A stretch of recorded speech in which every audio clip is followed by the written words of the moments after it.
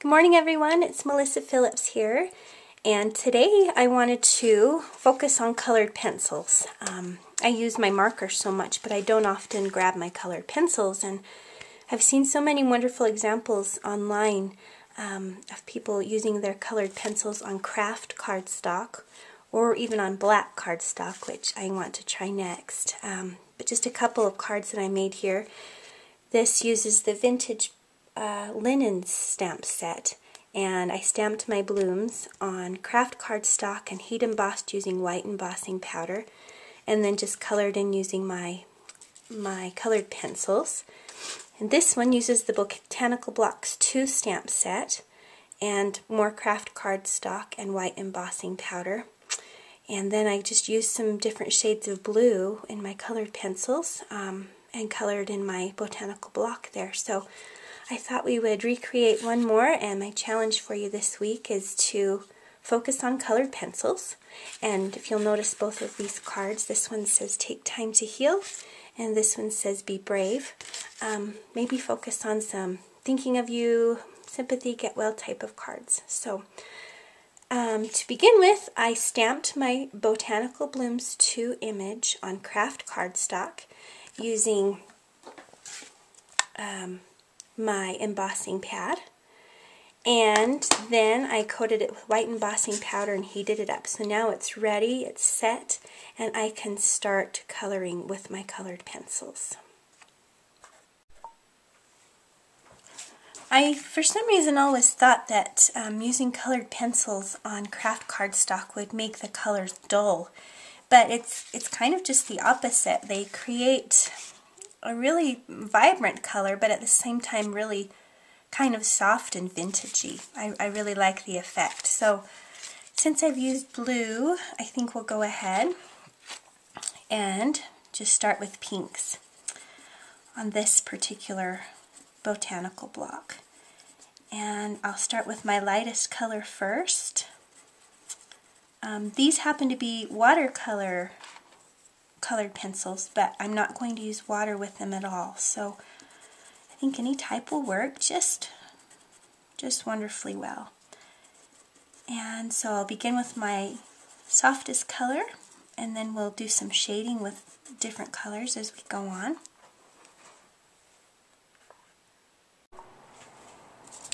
Okay, so I'm done with my light soft pink, and I've got a bit darker pink here.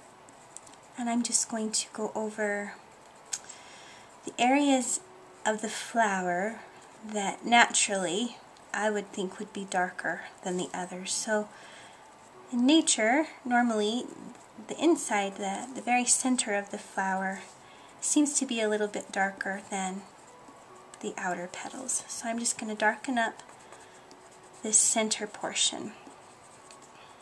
There's not a huge difference, but it's a little bit of a soft effect, giving that more bold color right there in the center. Not too extreme. Okay, and then I think I'll focus on maybe some peachy oranges, kind of towards the tips of each petal.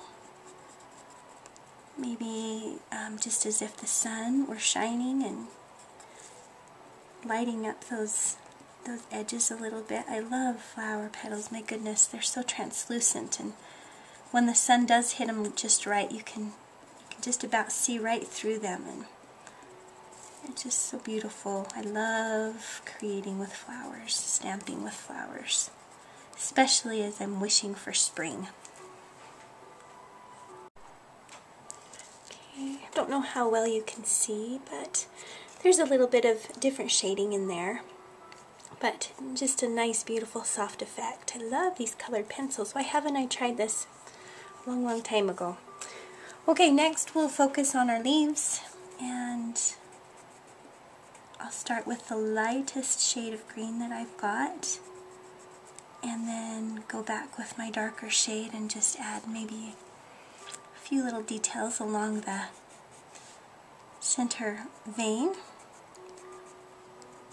But such a simple technique. It just doesn't require too much too much skill. That's kind of where I'm at here. I feel like a beginner, so this is perfect. Just finished with my lighter shade of green, and I'm going to go back over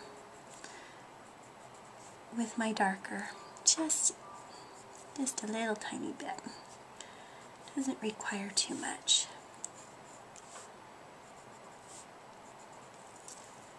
This is probably not a new technique for you. And that's wonderful. I just thought we'd make it a challenge so that we could all give it a try and kind of help one another as we learn the secrets of this. This is just lots of fun.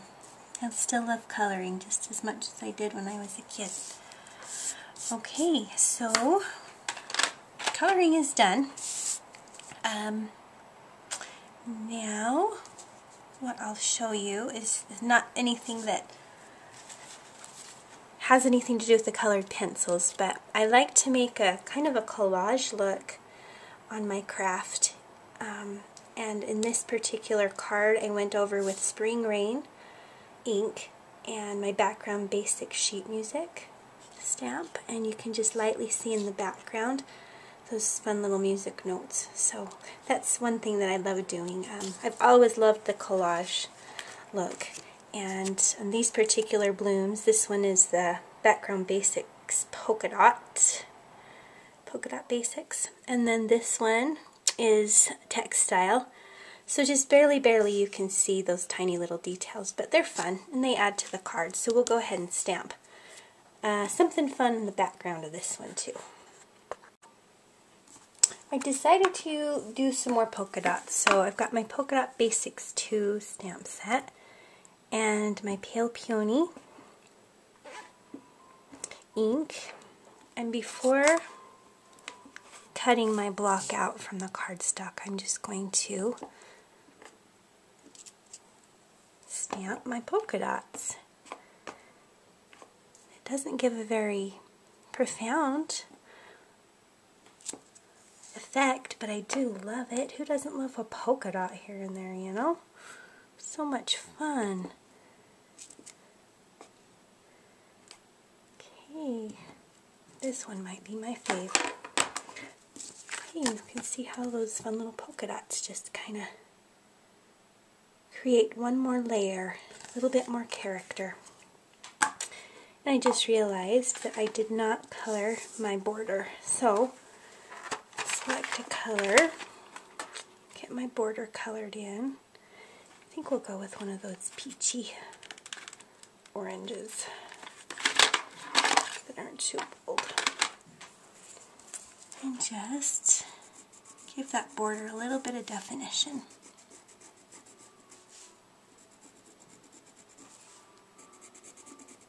So easy to stay in the lines when you've got this nice thick layer of embossing powder here. Keep you in check. It doesn't do too much, this border, but it's kind of nice to add a little bit of coloring there.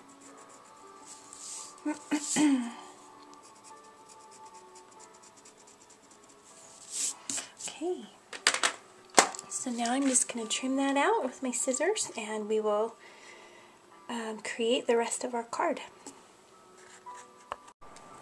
Okay, to finish our card, I used some sheer basics vellum and cut a card that was card base, which was 11 inches long and 3.5 inches across. Cut a block of sheer basics vellum to fit over the front.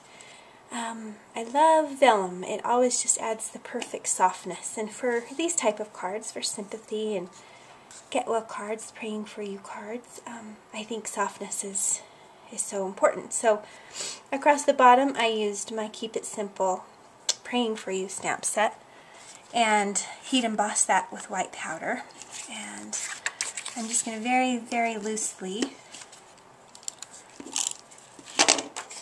attach my layers because I'm going to stitch them at the top with my sewing machine to keep everything in place, but I wanted to leave them loose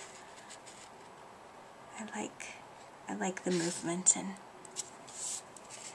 I like how there's just, it adds some dimension when they're not completely adhered flat. So before I attach my botanical block stamp, I'm going to tie some twine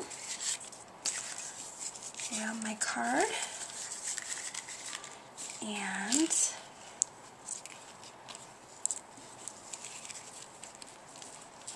tie it on the side.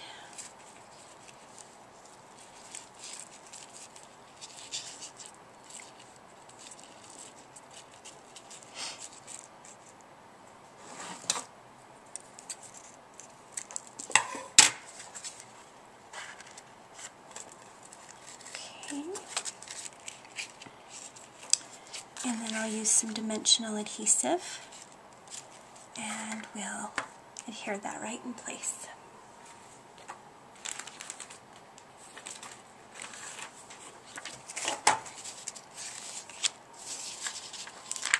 Do you have a favorite type of dimensional adhesive that you use?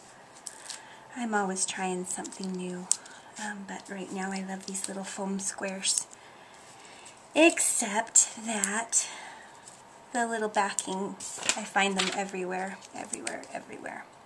And for a person without long nails, they're kind of tricky to get off, but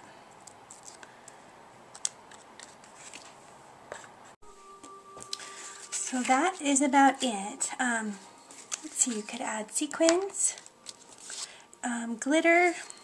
I'm going to use my Wink of Stella pen. This is, what do I have here?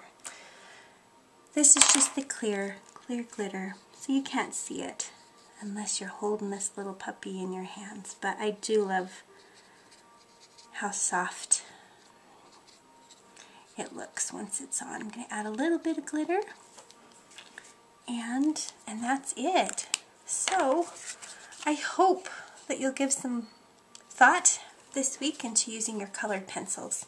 I would love to see how you use them. I'm hoping I'll see some used on black cardstock pop up. And I am going to try that myself. So thanks so much for joining me, and we'll see you soon.